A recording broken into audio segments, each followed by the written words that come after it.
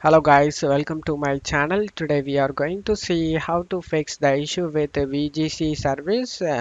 Whenever you are trying to start the service, you got the error. Windows could not start the VGC service on a local computer.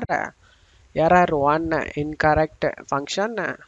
Let's fix it guys. Click on OK and click on OK and just close stuff here. The first step is to ensure Vanguard is installed properly. To do this, you just need to uninstall the Vanguard. For that, go to search menu and type control panel. Click on open it. Select uninstall a program. Search for write Vanguard. Just right click on it and select uninstall it. Select yes. Select yes again. Now you just need to press in keyboard F5 to refresh this page. As you can see, we have deleted the write Vanguard. Now you just need to close stuff here and we need to reinstall the Vanguard. For that you just need to launch the Valorant. Select the update option and install the Vanguard. After getting installed and you just need to restart your PC guys. Just to close stuff here and restart your PC.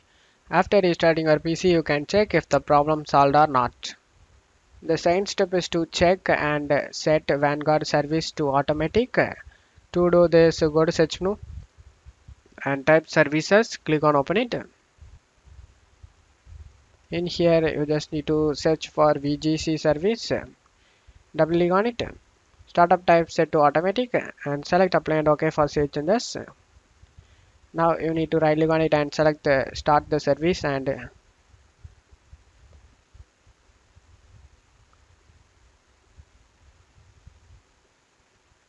now it's started running guys. In my case the problem has been fixed. Now I just double click on it and as you can see my issue has been fixed in the second step. My VGC service is running now. Click on OK and just close stuff here. If this step doesn't fix your problem, then let's move on to the third step guys. The third step is to disable secure boot. Some users have reported that disabling secure boot in the BIOS can resolve Vanguard related issues. Be aware that changing BIOS settings should be done carefully. For that you just need to enter the BIOS guys. Just go ahead and restart your PC and enter the BIOS setup. Commonly by pressing delete F2 or F10 during startup. Next you need to disable the secure boot. Find the secure boot option and disable it. And then select the save changes option and exit the BIOS. The fourth step is to ensure necessary permissions. For that you just need to go to search menu. Type cmd, right click on the command prompt and select run as administrator and select yes. Now you just need to check my video description for this command used in my video. Just to copy and paste it one by one. This command will help you to grant necessary permissions. After finishing both the services, just close stuff here. The fifth step is to perform a clean boot. For that you just need to go to search menu and type msconfig. Click on open the system configuration and go to services tab and select checkmark hide all Microsoft services and you just need to select disable all option and then select apply and OK for save changes.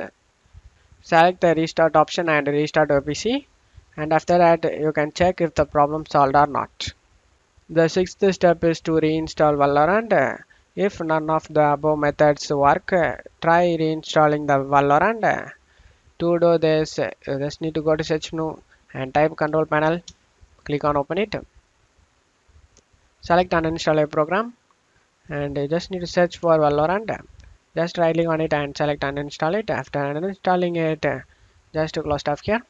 And now you just need to open up Chrome. Search for Valorant download.